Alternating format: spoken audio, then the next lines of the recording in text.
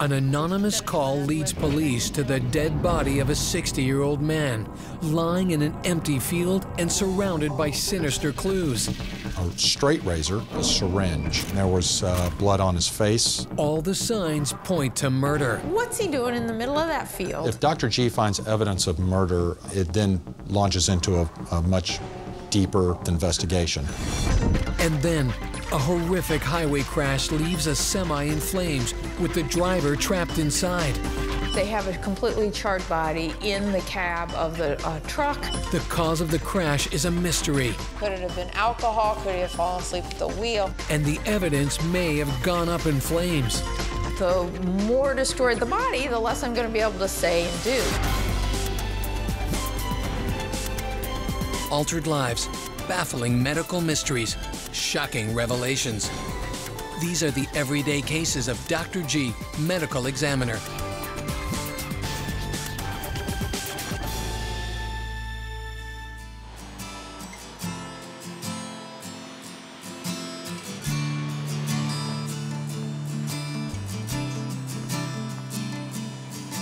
I'm cutting downstairs today. It's my day to be in the morgue, and we have about 6 bodies down there. We're going to go over the cases that we did yesterday at our morning meeting with the other doctors. So that one went in her left chin, hit her tongue, back of the neck, hit C1, C2, and through the spinal cord, not the back of the neck. Good job. I have oodles of paperwork to do to get out some old cases. Then I'm going to have to dictate the cases that I did. I don't think I'm going to be done downstairs till about 1 or 2. Then I got to come back up and dictate. It's a crazy morning, but they all are.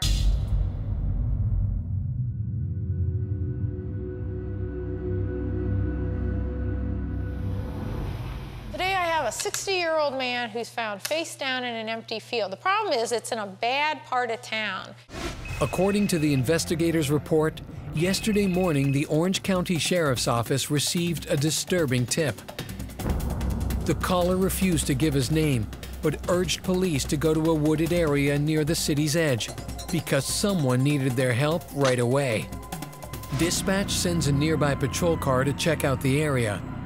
At first, the grassy field appears undisturbed, but then, in a secluded spot about 30 feet from the nearest roadway, they find a man lying face down with his arms folded underneath him.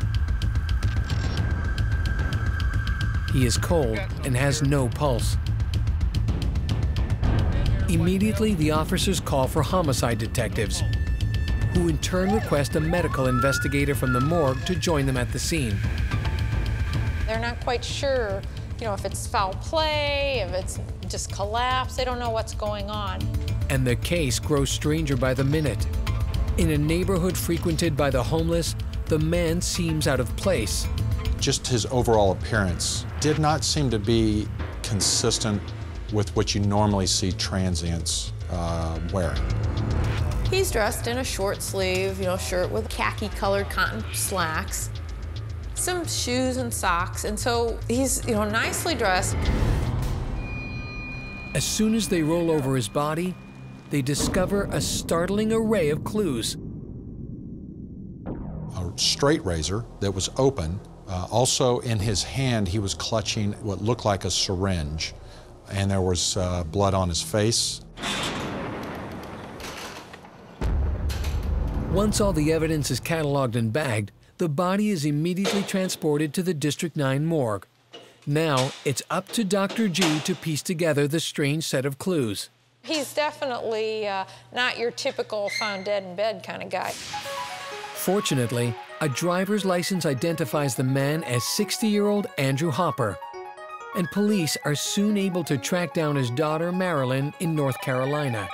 Hello. At first, she refuses to believe that the man found dead in a sketchy neighborhood could possibly be her father, but she comes around when she hears about the syringe in his hand. She explains that her father used a syringe every day, for good reason. His daughter said he is diabetic.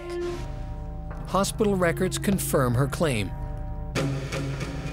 He takes insulin, and he also has no history of any illicit drug use, alcohol use, doesn't even smoke according to his records and his family. Confronted with her father's strange and sudden death, Marilyn finds herself racked with feelings of guilt and remorse.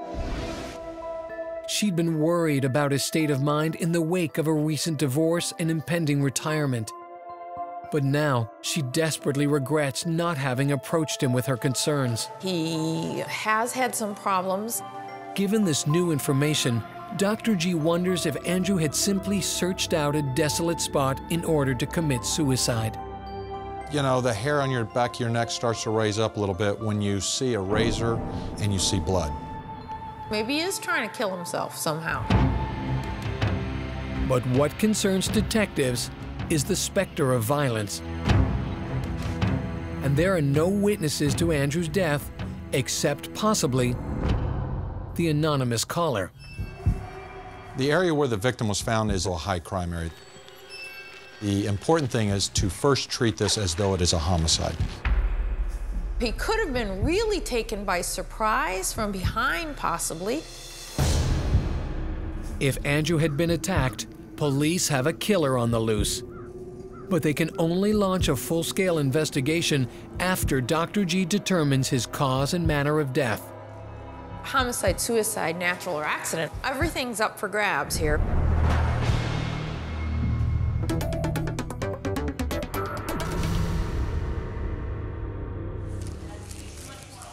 Could you hand me a mail chart, please, and an internal? Yeah. The first thing that Dr. G notices on Andrew Hopper's body is the object clutched in his palm. It's interesting, he still has that insulin syringe in his hand. The needle's a little bent. She immediately removes the syringe and then inspects his hands and wrists for any signs of a suicide attempt. He had a razor blade underneath the body. I'm looking, maybe there's hesitation marks. I've had that many, many times, those kind of deaths where they start out with a razor and decide that's not the way to go. But Andrew's arms are devoid of both cuts and scars. I don't see anything. Now, she turns her attention to the bloody wounds Andrew does have. Oh, poor guy. On his face. One of his eye, both the upper and lower lids are very swollen. It has the appearance of somebody hitting him in the eye. It could be just from him falling face down, but I'm not sure at this point. She leans in for a closer look at the injuries. Tiny details catch her eye, and they're moving. Definitely some ants over all his body, which is very typical dying in an open field. This finding confirms that the attack on Andrew's face was not inflicted by human hands. The ants here in the south, we have fire ants, and so they will actually start eating away and cause these little kind of excoriations that really can look like you've been beaten up. But then, just as a possibility of a homicidal attack seems to be fading, Dr. G makes an alarming new discovery. What's going on here? I just don't know. This isn't looking good.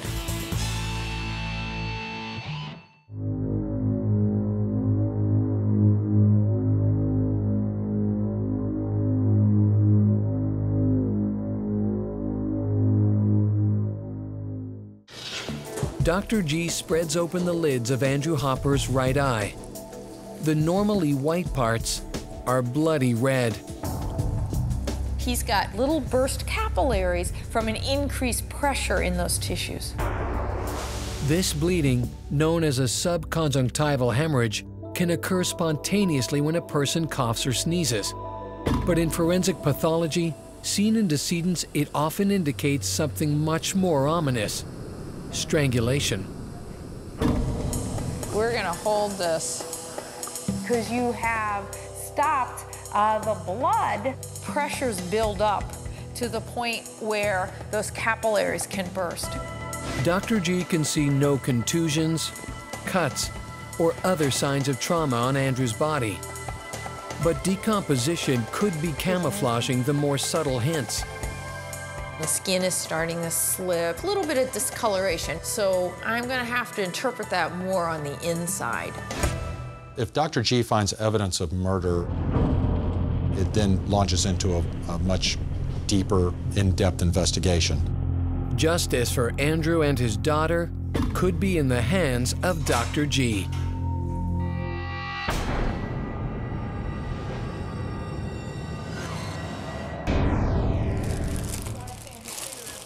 Okay, Sandy. Alrighty, I'm going. Slicing from shoulder to sternum, she makes the Y incision. So the first thing I need to do is rule out trauma. I open up the chest cavity, open up the abdominal cavity. The internal organs come into view, and on first glance, they look undamaged. I take the chest plate off. I don't see any broken ribs. I don't see any free blood anywhere. So if there's trauma, it's going to be in the head or the neck. Her first stop is the neck. I'm looking for trauma, that's why I'm doing the neck, but you have to be really careful underneath that furrow because you're more apt to cut the skin. If Andrew was asphyxiated, this is where the killer would leave the evidence. You also want to make sure you don't cut the carotids too far up, and so they can still embalm the face.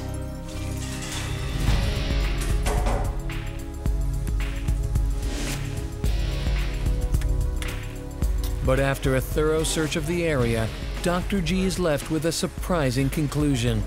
And I do a layer-wise neck dissection, and I don't find any hemorrhage. He has absolutely no trauma to this neck, no evidence of fracture, no hemorrhage. And I don't see any broken hyoid bone, which is where your tongue's attached. That often breaks with strangulation, or other trauma to the neck structure. It appears that Andrew's eye hemorrhage was unrelated to any foul play after all. That could be from him falling and then laying there. She needs to examine the head before completely ruling out a homicide. But with that likelihood fading, Dr. G must now consider the possibility of death by natural disease. And she knows exactly where to start looking. People with diabetes have a much higher risk of dying from heart disease. And it has to do with the effects of the diabetes on their cardiovascular system. In some diabetics, the excess glucose, or blood sugar, can attach to proteins in the walls of blood vessels, making them thicker and stiffer. This, in turn, constricts the blood flow.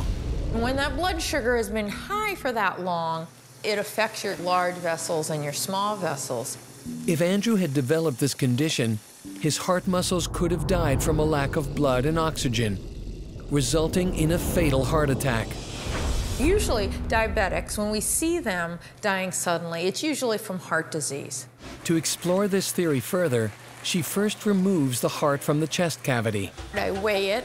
It's very enlarged, at least twice what it should be. Next, she dissects the organ, cutting all the way through to his arteries. And here the case takes another curious turn. As expected, he has narrowing to the blood vessels that supply blood and oxygen in the heart. But the narrowing is barely at 60%. It looks relatively mild. We really often see it when they die suddenly, closer to 70, 75% or beyond. And there's another problem. Dr. G can find no signs of a major heart attack, like areas of pale, dead muscle. You know, like there's no little sign that says, this trumps everything else. Nearly halfway through the autopsy, and with no hard evidence to speak of, Dr. G finds herself back at square one. I really have got to, again, put the pieces together and see how everything fits. Now, she reconsiders two clues that could add up to a cause of death: Andrew's diabetes and the empty syringe. And it looks like he died maybe right after he gave himself the insulin shot. Insulin is a hormone that allows the body to control glucose or blood sugar levels. Without insulin, glucose levels can get too high and lead to complications. Many diabetics need insulin shots because their bodies don't produce enough insulin, or their bodies have become resistant to insulin. But too much insulin can also have a catastrophic and sudden effect. You worry about hypoglycemia or insulin shock. Your blood sugar is really low to the point where your brain can't function. Your brain needs sugar, and if you don't have it, you can go into a coma. To help determine whether this scenario is likely, She will examine one organ in particular. Now, the stomach contents are interesting to me because people who get in trouble with hypoglycemia means that maybe they haven't eaten. If Andrew hadn't eaten, his blood sugar was probably already low, and an insulin injection on top of that could easily have been fatal. She cuts open the stomach and peers inside, and it's completely empty. Most likely, Andrew had not eaten for 3 or 4 hours before his death. So the fact that I find in his stomach no food really makes me worry that maybe this is a hypoglycemic attack. Blood sugar is getting lower and lower. He's starting to feel it. He misreads his symptoms, and he ends up giving himself some insulin. The insulin actually causes his blood sugar to go even further, and he collapses and dies from the low blood sugar. Unfortunately, this scenario is nearly impossible to prove because post-mortem changes in the blood can throw off toxicology analysis. Hypoglycemia is very difficult to diagnose post-mortem because as you die, your glucose goes down anyway. So oftentimes people have a glucose of 0, but when they died, it was perfectly fine. With no way to know for sure, Dr. G must press on. So then I do the rest of the exam, just looking to see what I can find. As she dissects the other organs, she does detect hints of illness. Some she expected from his diabetes. Kidneys definitely show some signs of chronic disease, most likely the combination of the diabetes and high blood pressure. Some come as a surprise. His lungs show signs of emphysema. Usually we definitely see it with somebody who smokes, although his family says he doesn't have a history of smoking. I bet at some time in his life he probably did. But none of the remaining organs reveal anything definitive about Andrew's sudden death, not even the brain. I reflect the scalp, I remove the brain. A stroke is another possibility, and I don't see any evidence of a stroke. I don't see any evidence of trauma. At the end of the autopsy, she can finally eliminate trauma and homicide as the cause and manner of death. But the remaining clues still point in different directions. He still could be hypoglycemic, or if he died from his heart, it would be a cardiac arrhythmia. And Dr. G isn't convinced either is the answer. What's he doing in the middle of that field? It just doesn't make any sense. For now, she gives police a brief update. Andrew was not murdered. It's going to say the cause of death is pending, because I just don't have one. Typically, it's at that point that we'll close our investigation. But for his daughter, closure is yet to come. What I'm going to do is pen the case until I can tell what really is going on.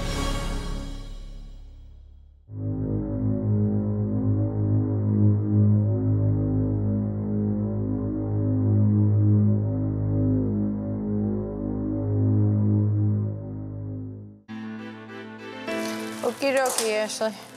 We're ready, right? Dr. G draws blood from Andrew Hopper's body for toxicology testing. But there's something that blood drawn from a dead body can't be tested for: glucose levels. So, Dr. G next inserts a 2-inch needle into Andrew Hopper's eye and draws clear fluid to send off to the lab. After completing the autopsy, she still doesn't know what killed him. You're good on tox. Okay. Toxicology is her last hope. Hopefully he's got a clear-cut cause of death and lay all these suspicions to rest. If he doesn't, this may be an albatross around my neck for months to come.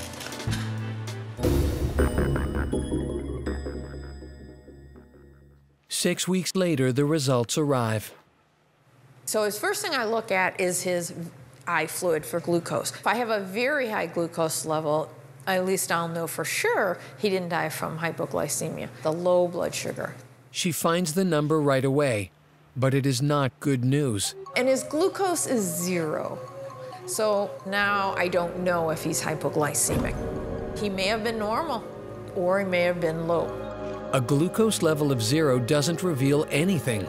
because glucose levels continue to decrease after a person dies. Fearing that she may never be able to pinpoint a cause of death, Dr. G scans through the rest of the report, and suddenly, in the blood test results, she sees something incredible. A 60-year-old man, I'm expecting them to inject insulin because he's diabetic and he's on insulin. But lo and behold, this 60-year-old fella has a super high level of morphine. It's certainly in the lethal level. A powerful opiate, morphine is medically used for pain control. But as far as Dr. G knows, Andrew has no reason to be on it. The family tells me he doesn't use any illicit drugs. The guy himself told the hospital on his last admission he doesn't use illicit drugs. Does he have a tumor? Does he have chronic pain? I don't have any history of that. I certainly didn't find a tumor. Why is he taking morphine?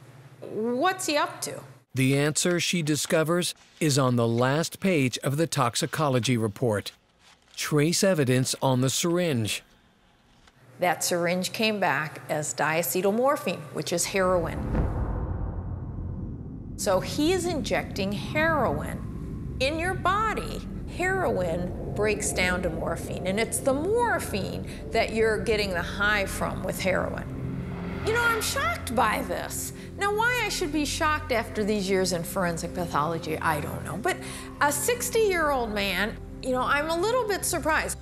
So, although he has a bad heart, although he has diabetes, none of that is what killed him. He died from a high level of morphine from injecting heroin. The anonymous call, the bad neighborhood, even the razor blade all suddenly make sense. Now, Dr. G can finally explain how it all fit together in Andrew's mysterious death.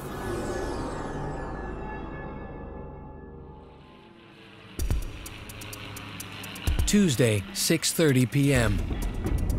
Andrew Hopper steps into a rundown neighborhood 30 miles outside of Orlando. Most likely what's happening is that day, for whatever reason, he probably goes ahead and buys some heroin. Dr. G believes Andrew next found a secluded spot, though possibly not alone. He's with some people, most likely shooting up in this field, and they were probably using that razor to divide the drugs up. As for Andrew, he brings a tool that he normally uses to treat his diabetes, the syringe. He's got the insulin syringes anyway, and he went ahead and mixed the heroin and injected it into the syringe. The heroin courses through his veins, quickly transforming into morphine. In a matter of seconds, the morphine attaches to receptor sites in his brainstem, causing his central nervous system to immediately shut down both respiratory and cardiac functions. He has a sudden cardiac arrhythmia, sudden respiratory depression, and he goes down very quickly, probably with the syringe in his hand, and he's probably dead by the time he hits. Maybe the others shake him, check his pulse, but they quickly realize he's gone. And of course, the other people scatter. You know, they know why he died. If they're around, if they call the police, they're implicated. They're implicated for drug use. Alone in the field, Andrew's body begins to attract ants. Only the anonymous caller saves him from more indignity. With all the information now in hand, Dr. G can officially rule Andrew Hopper's death an accident. Most people don't commit suicide in the middle of an empty lot with drug paraphernalia. Could it be? I doubt it. Her only remaining question is how the family will reconcile Andrew's tragic and shocking death. If they didn't know about it, I am sure this was a complete shock to them. But believe it or not, they could have just lied to us. All she can do is communicate her findings and be there to support them, whatever their reaction to the truth. I let The death certificates speak for itself. I wait till they get it and see if they have any questions for me. Rash over her body, which is I never got a call.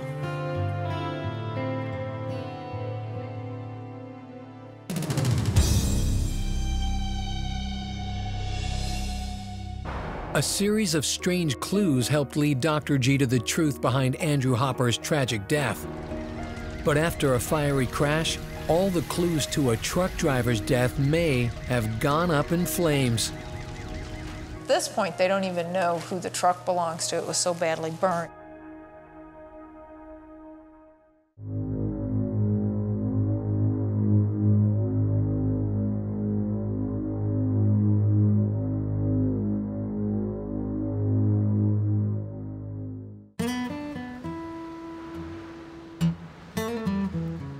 "7:30 a.m. Every morning, like more than 140 million Americans, Dr. Jan Garavalia drives to the office. As a veteran medical examiner, however, she's developed a particular habit. A lot of times I don't necessarily want to listen to the news because that really will tell me what my workload is. But sometimes there's no avoiding it. One memorable morning back when she was working at the Bexar County Morgue in San Antonio, Texas, every radio station was abuzz with breaking news of a local death. And it was a huge fire on the side of the freeway. It made all the news. They had the helicopter. So it was a much more horrific sounding accident than our typical bread and butter accidents. As expected, the crash victim's remains arrive at Dr. G's morgue. Her investigator's report gives her the real scoop on the story. Yeah, he's got a seatbelt on. According to the first trooper on the scene, the emergency call came from the southbound interstate shortly before dawn. The crash occurred at approximately 3:45 a.m. You could see that there was an obvious fire, vehicle fire, as a result of the crash. The full impact of the devastation is staggering. An 18-wheel big rig has run off the freeway, and the flames have simply devoured it. It was a huge tractor trailer full of cotton, and so it just burnt and burnt and burnt. Just 3.5 months on the road, Trooper Evans has never seen anything like this. This was the first 18-wheeler crash that I had worked since graduating the Patrol School Academy in Austin. Quickly, he learns that no one has emerged from the truck. But with the fire at full force, his hands are tied. It would have been impossible to rescue or attempt to rescue a driver. Firefighters quickly arrive on the scene. After a few tense minutes, they manage to tame the blaze, but not in time to save anyone caught inside. Through smoke and steam, rescuers approach the charred wreck. The tragic sight is enough to rattle even the most seasoned of them. There was a subject that was sitting in the driver's seat, or what was left of the driver's seat. They have a completely charred body in the cab of the truck. Now it falls on Dr. G to answer a multitude of questions surrounding this dramatic, deadly crash. Was it a case of mechanical failure or reckless driving? Could it have been alcohol? Could he have fallen asleep at the wheel? Immediate concern of ours was that the driver might have been possibly intoxicated. But whether or not the driver was drunk, Dr. G must determine the official cause of death, though it seems pretty cut and dry. Looking at the crash scene, it was obvious that the driver died from the crash itself or from the following fire. I think they had already made up their mind that he probably ends up with a lot of trauma and then dies of his injuries and a fire ensues. But before looking into what killed the driver or what caused the accident, Dr. G has an even more urgent mission. She must first find out who the driver is. At this point, they don't even know who the truck belongs to. It was so badly burnt. Putting a name to the remains will require an extraordinary two-pronged effort. On their end, police will investigate the wreck. With a truck-tractor trailer combination, the problem is that typically your drivers are not always the owner of that vehicle. But if they can salvage a license plate or vehicle tag, It could lead them to a trucking company.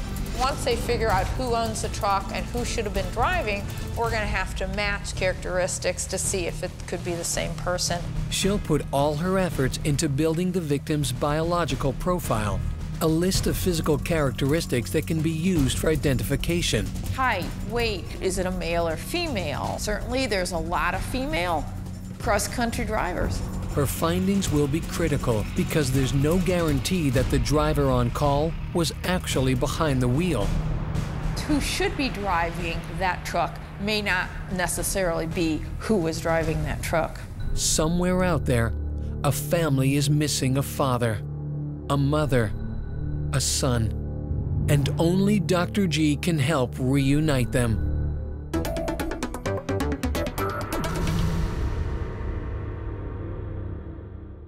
To document the condition of the body, one of the morgue technicians photographs the remains as Dr. G prepares to take a closer look. I'm expecting maybe a vertebrae and some charred remains. Oh, brother. But on her gurney, she's got much more than she bargained for. He's pretty much intact, he's just very badly charred. It is horrific to look at. Some of this bone is black. There's exposed bone here. Still, 90% of the body's surface is destroyed. Clearly burnt beyond recognition. Dr. G begins searching the body for clues that could indicate the decedent's sex, ethnicity, age. Fortunately, she makes a quick discovery. Although charred and burned, I can still see external genitalia on him. You can clearly see that he's male. Burnt, but there. She next takes basic measurements. 6 feet tall, weighs at least 275 pounds, probably even a little heavier since he's lost some fluids during that charring. Simple observations like these carry great meaning. If they tell me the driver is 5'6" and weighed 150 pounds, I would say no, because this guy is 6 feet tall and 275. But here, things get trickier. With so much damage, there's no way to verify ethnicity through skin color. You really, truly cannot tell one charred body from a next as far as visually identifying them. Even the shape of the body is that of the classic burn victim, with fingers drawn in and elbows bent. We call it a pugilistic stance, a fighter stance, because during the fire, their muscles start to contract and they look as if they're in a boxing stance. And that's what he had. A DNA analysis would provide the most reliable and irrefutable proof. But for Dr. G, it's not a viable option. The DNA may take weeks. I know TV shows get it back in 5 minutes, 10 minutes, but that's not the real world. The real world is there is such a delay in getting the DNA back that it's not usually useful for us in cases like this where we need a relatively quick answer and that the families would like the bodies back. Dr. G's best bet is to examine the toughest, most durable part of the body, the teeth. The teeth will be the last things that are usually consumed in the fire. That's usually a great way to identify somebody. But I have to know really who we think you are. But I'm expecting that from the trucking company. When investigators provide a potential name for the driver, Dr. G can simply track down any existing X-rays and dental records for a possible match. Carefully, she pries apart the jaw and peers inside. But what she finds is not at all what she expected. I can't come up with these stories. I couldn't make up the interesting twists and turns.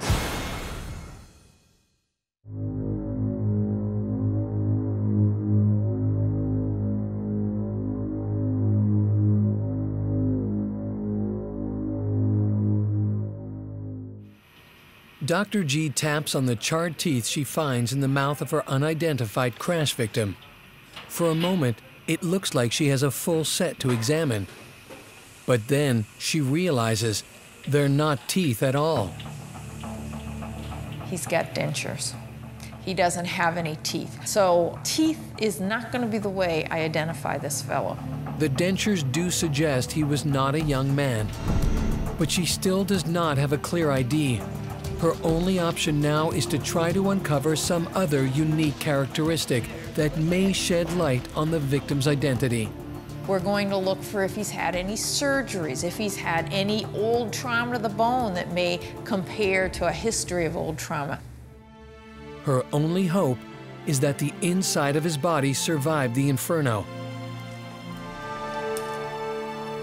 But then, just before making the Y incision, Dr. G gets breaking news from the police.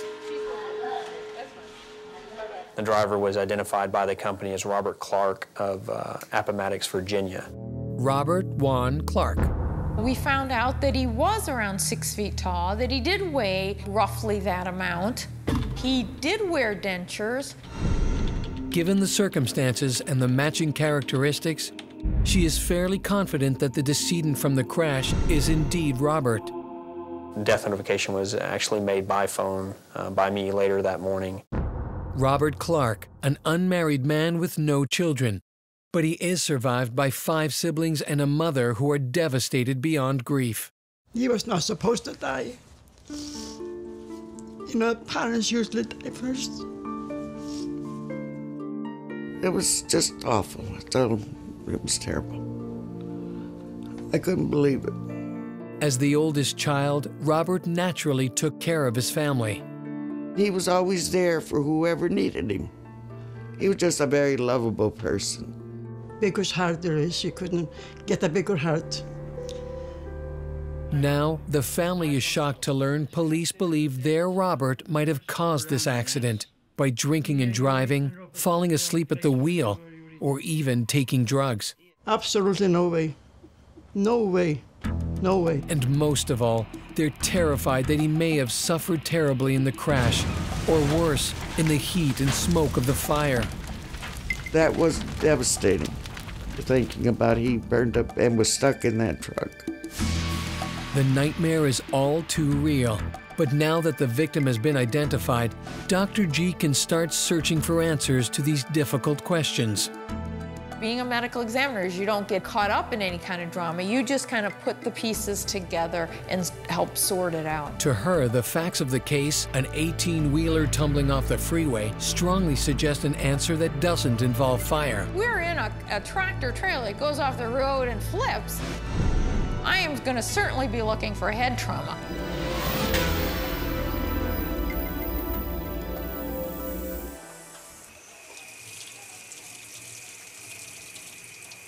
With gloved hands, Dr. G feels for injuries on Robert Clark's charred head. I see a lot of fracture to the skull. The suture lines have kind of burst open. Suture lines are remnants of where the bones of the skull fused together during childhood and early adulthood. The fact that Robert's sutures have burst open indicates that some kind of enormous pressure had been exerted on his skull. Yet Dr. G believes they're not from a crash impact at all, but rather from the fire's heat. The fire will actually cause, especially this outer table of bone, to really fracture. In fact, the head shows no external injuries that he could have sustained during the accident. But she knows trauma, even fatal trauma, can still be hiding inside. Normally, she'd reflect the scalp at this point to look for hemorrhage and to prepare for sawing open the skull to expose the brain. But with Robert, there's not much for her to remove. There's nothing to reflect. The only piece of scalp was a little piece on the back, lower aspect with a tuft of hair, which was actually burnt too. So Dr. G proceeds directly with the next step. With an oscillating saw, her assistant cuts through the top of Robert's skull. All right, you got the key? The calvarium's a little more fragile than normal, but we can still use the saw. Yeah. Gently, with a steady hand, she removes it, then extracts the brain. The brain is really kind of cooked. Gets a little firm and a little bit shrunken. She dissects it, looking not only for trauma, but anything else that might have contributed to the accident.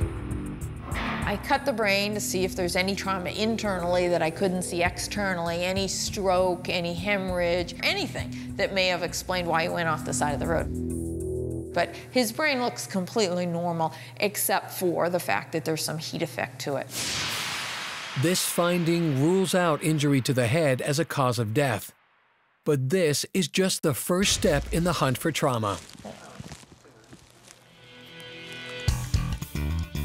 There's a whole host of other things that I could find. Multiple rib fractures, multiple internal organ trauma, lacerated liver, lacerated spleen. Sometimes even the heart can tear open, so I have to open the rest of his body.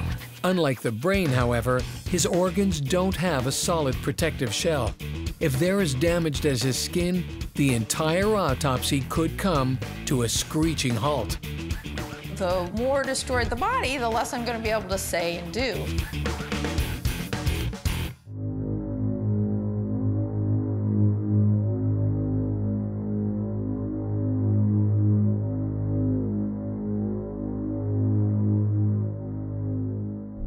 Dr. G puts her scalpel to crash victim Robert Clark's charred shoulder. We're ready to open him and now document the injuries internally. I do the standard Y incision, just cut through that charcoal and then cut down the middle. Some areas are completely devoid of any type of skin or muscle, but I just try to cut what's left so we can open that up. Slowly, the abdominal and pleural cavities come into view. Surprisingly, she finds that the extreme temperatures from the fiery truck accident had actually spared his organs. The burning was just on the outside. The rest of his tissues are still nice and glistening and the normal color on the inside. His lungs looked fine. His bones of his pelvis are fine. No free blood. I don't see any trauma on him. It seems pretty amazing that he could get through this accident and not have any injuries, not even a broken rib. The pristine condition of his organ suddenly puts a very disturbing twist on the investigation. Well, he certainly didn't die from trauma. And now I'm wondering, could he have been trapped in the cab? This possibility haunts Robert's family. I was thinking the worst, you know, that he had suffered terribly in the fire. It couldn't happen. It just couldn't happen.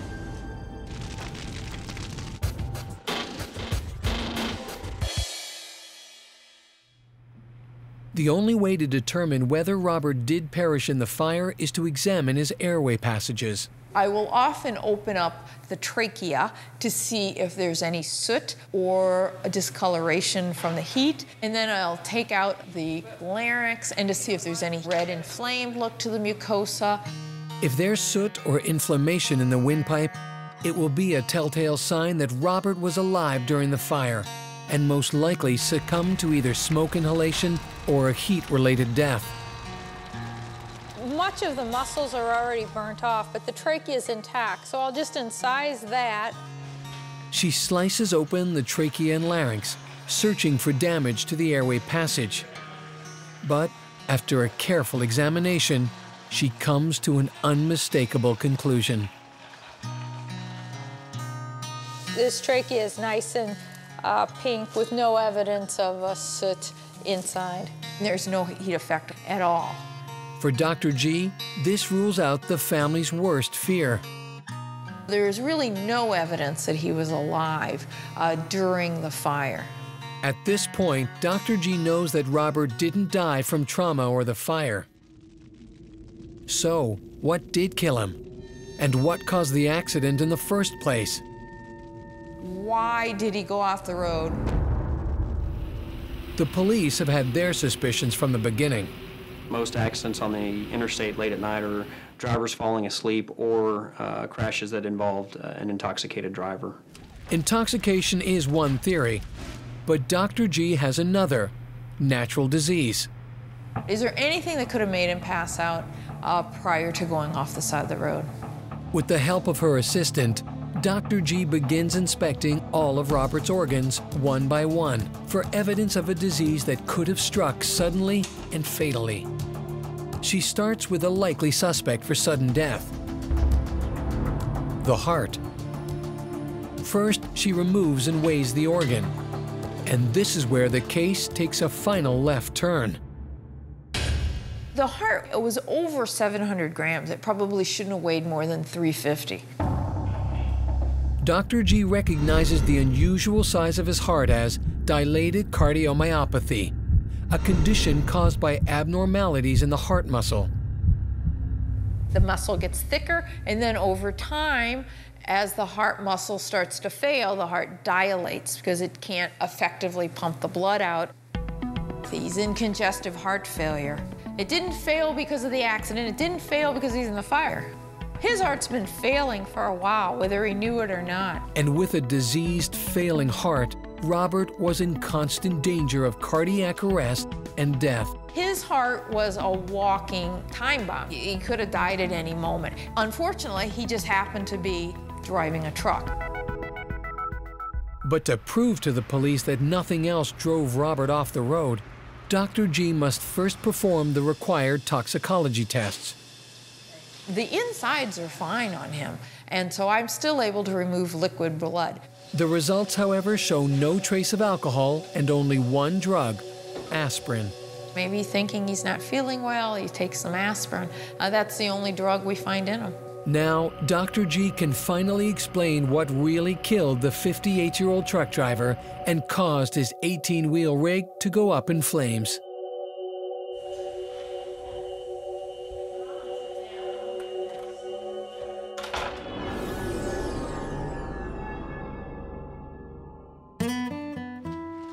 Wednesday evening, 6 p.m. Robert Clark hits the road for the last leg of his drive to Laredo, Texas. He's already looking forward to his next trip, if only he could shake off this nagging cold. He probably thought he had some type of chest cold. Robert shrugs off the symptoms with some aspirin. He has no idea he's actually suffering from a serious, life-threatening disease. For whatever reason, possibly high blood pressure, his heart's enlarged. And then as he's driving, his heart's failing. At around 3:45 a.m., Robert is speeding down a quiet stretch of freeway. Then, in the blink of an eye, his heart simply stops beating. He has a fatal cardiac arrhythmia, goes off the side of the road. Even the jarring of going off the side of the road doesn't wake him because he probably died very suddenly. The vehicle goes up in flames, but long before the fire consumes his body, he's gone. I think you got your eyes closed, but you're all smiling anyway. Robert's family is grateful that Dr. G could save his reputation, and above all, reassure them that he had a quick, merciful death. It relieves the whole family's mind to know that he did not suffer. And I hope that gives them some comfort that he didn't experience that fire. So my better judgment is lost to leave a message for my boss. I'm sure they wished it was in another 20 years, but he did die quickly and without pain. Drive away. We won't miss a thing. You know, this is just life.